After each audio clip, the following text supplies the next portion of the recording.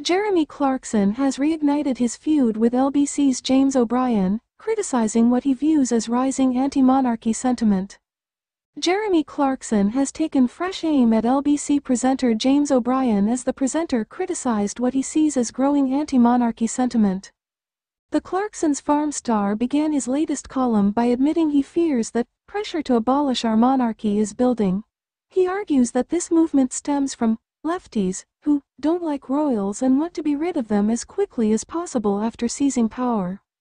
The former Top Gear host reacted to a recent Channel 4 investigation into the royal family's finances, alleging that King Charles and Prince William have earned millions from contracts with public services and charities.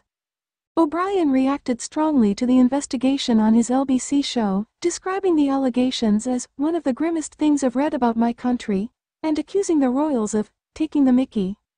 Clarkson, 64, dismissed the uproar, calling it an exaggerated reaction, and wrote, "When news of this reached the king of the lefties, the LBC presenter James O'Brien, he looked so pained I thought the king had run amok in a church with a sword." He continued, "I truly love James.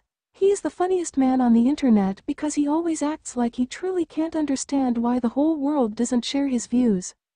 Clarkson went on to muse about the potential consequences if the UK were to abolish the monarchy and elect a president, pointing to the latest US election race between Donald Trump and Kamala Harris as an example that it rarely works out. He joked that if Britain needed to elect a president, Nigel Farage would be on the list, and that would certainly make me happy. Not because I want him as president, but because I would so enjoy James O'Brien's face if he were successful. He speculated that Farage would likely be opposed by Carol Vorderman as a candidate from the shouty end of the mad left. This isn't Clarkson's only recent criticism of figures on the left.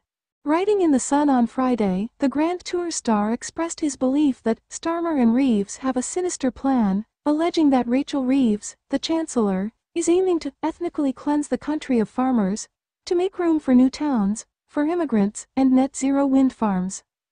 They want to carpet bomb our farmland with new towns for immigrants and net-zero wind farms, he wrote, but before they can do that, they have to ethnically cleanse the countryside of farmers. That's why they had a budget which makes farming nigh on impossible.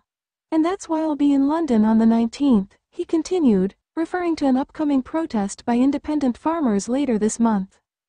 Clarkson had initially planned to protest alongside the NFU, National Farmers Union, but the organization called off its involvement for legal reasons.